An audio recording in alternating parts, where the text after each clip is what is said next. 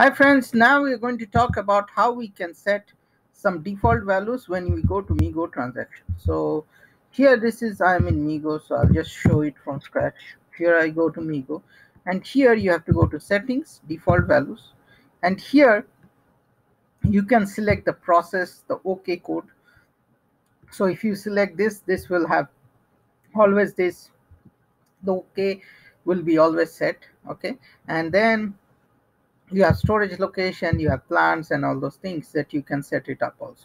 Here also you can set up the movement type. So if your movement type is 101, or in some cases you only do 107, you can set it up here. So this is very helpful, especially in the new S4 HANA world, where everyone is moving to MIGO because MB01 is no more there. So I will also suggest you that you all move to MIGO from ECC, so that the transition will be much easier. And also you can use the normal Fiori app to do your goods receipt process also.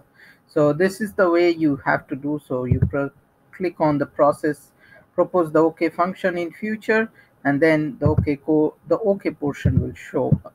So this is very useful and you can use it. So that's it. Stay tuned to my SAP channel, and happy SAP learning, and have a great day.